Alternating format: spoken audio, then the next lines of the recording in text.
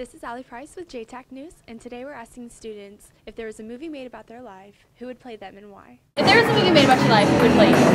Taylor Swift. Julianne Hough. Perfect. Two great names. Thank you. If there was a movie about your life, who would play you and why? Ooh. I'm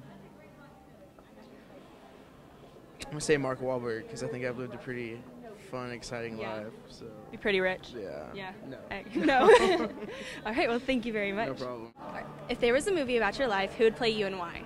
I would pick Reese Witherspoon because I really loved her in Legally Blonde and because she's blonde like me. Perfect. You actually kind of look like her. If there was a movie made about your life, who would play you and why? Well, that's a really easy answer. I'd have to be with Ben Affleck, for sure. And why? I mean, probably just because we practically the same person. I don't know. Like, he got famous and I didn't, so I mean. Yeah, and he's a handsome devil. Yeah. Right. Yeah. Well, thank you. Thank you.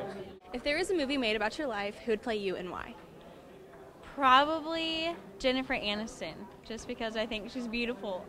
Perfect. I love that. Thank you very much. If there was a movie about your life, who would play you and why? If there's a movie about my life, honestly, probably my little cousin because we were like twins.